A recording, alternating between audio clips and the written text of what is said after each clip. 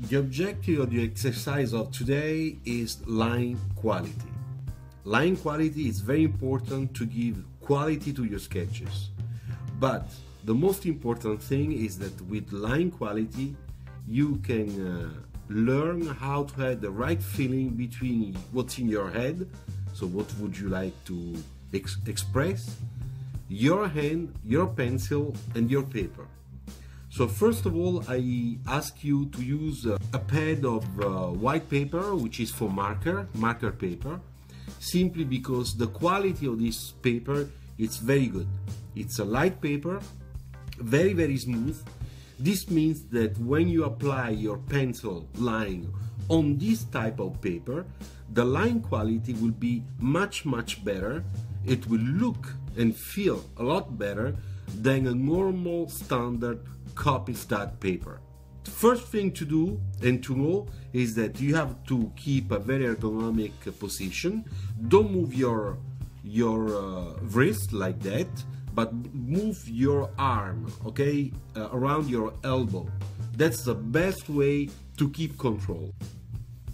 Let's make some straight lines. Let's try.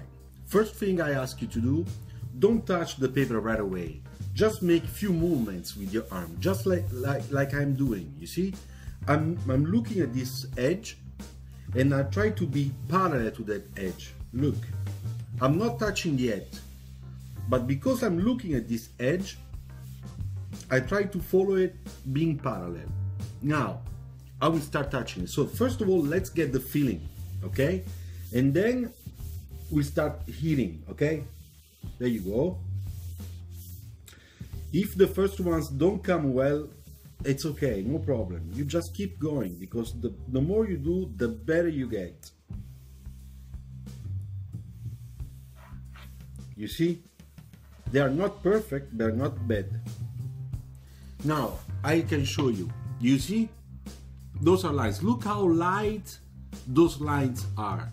I didn't press hard. I try to be very kind with the paper, okay?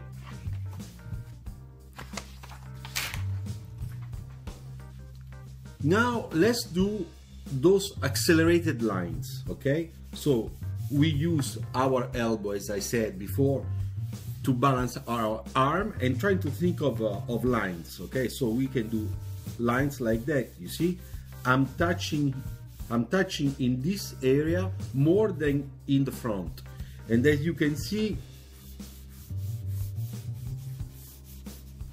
the line quality, you see,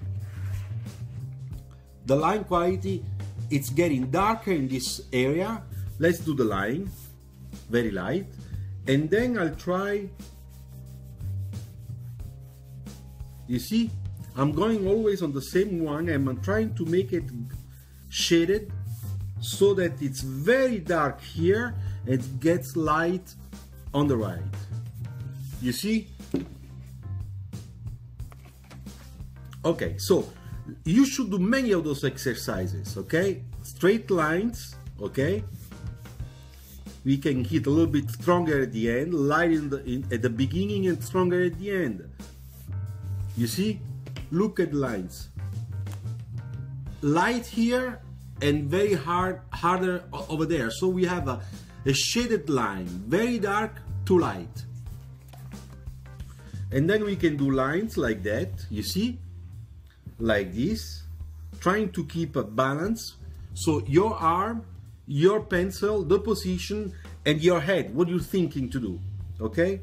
Then, once we do this, we have to decide that at the moment we're gonna hit a little bit harder, with a harder pressure, because we want to create this three-dimensional effect of the line.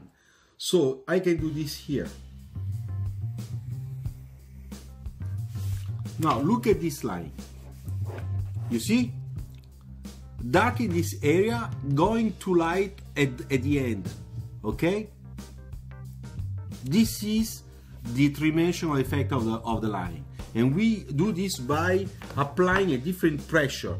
I start light, and then I apply pressure, and then I start light, and then light again.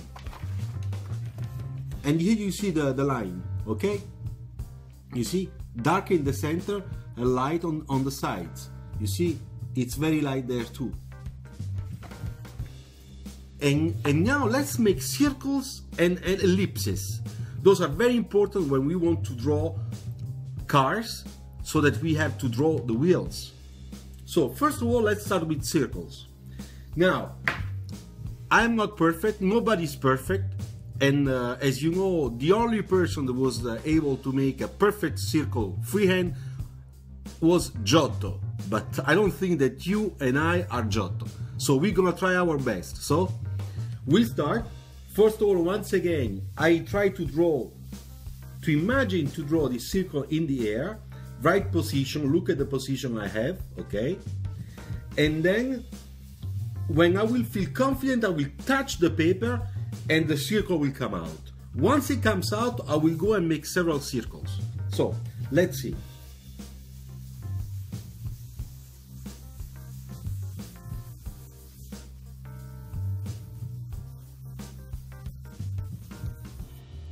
Okay, can you see?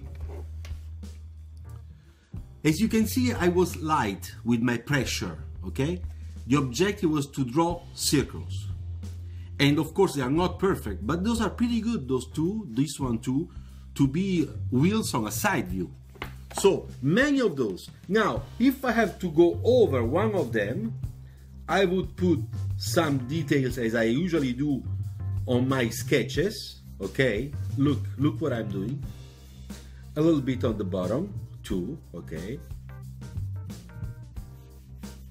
Then I draw a little bit wider circle so that I have the wheel well. You see?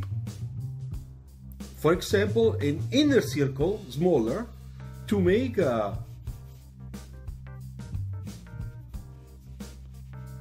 some reflections, some shape, okay? So this is like that.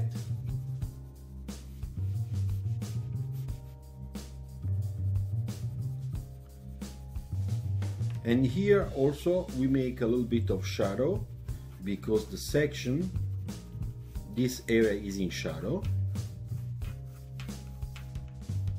I clean up a little bit lines.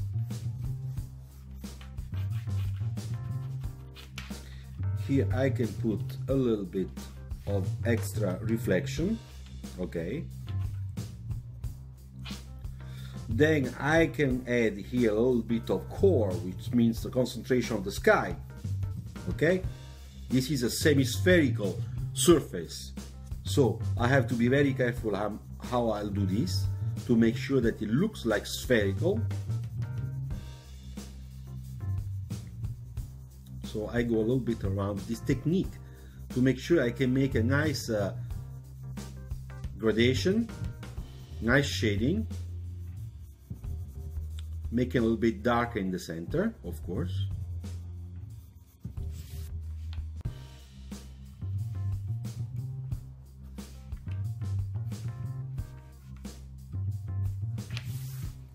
You see?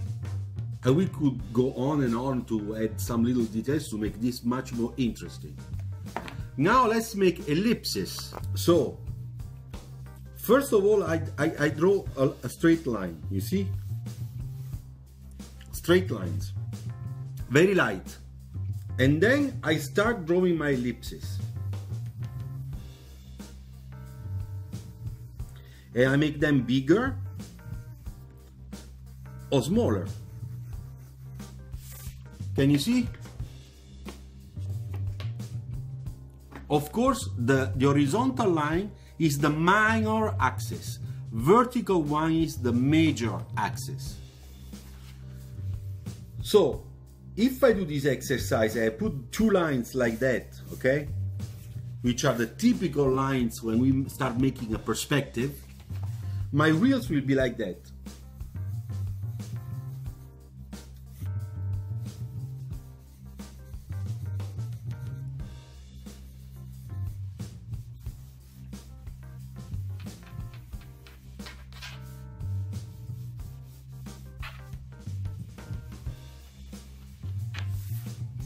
Do you see?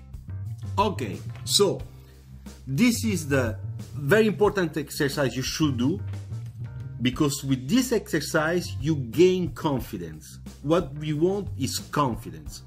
That you take your pencil sharp, you take a white paper, you just go a little bit in the air, and then you hit, and you make your circle, or you make your ellipses, okay? And then you can work on it, okay? So I hope you liked it. Thank you very much, and make your exercise, all right? Ciao.